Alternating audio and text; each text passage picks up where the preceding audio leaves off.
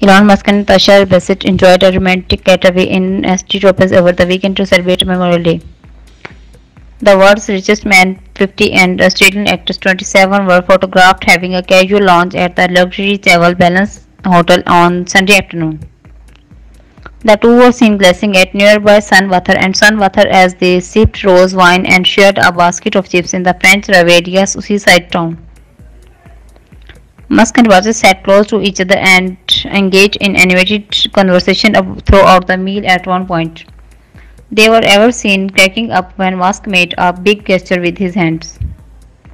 For the outdoor story, the ever-casual Tesla CEO opted for a dark red t-shirt, black jeans and matching boots. Bassett kept her ensemble lighters and more colorful, sporting a printed strapless dress in a dark blue hue, which she paired with strappy sandals. Getting up for the table, the two held hands as they left the expensive restaurant and headed for the packed beach.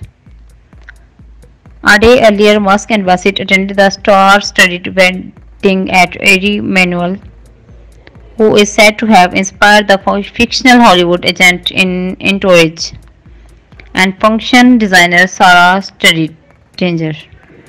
As page 6 previously reported, the affluent couple's nuptials in St. Tropez conventionally coincided with the 2022 Cannes Film Festival, which concluded on Saturday after nearly 2 weeks.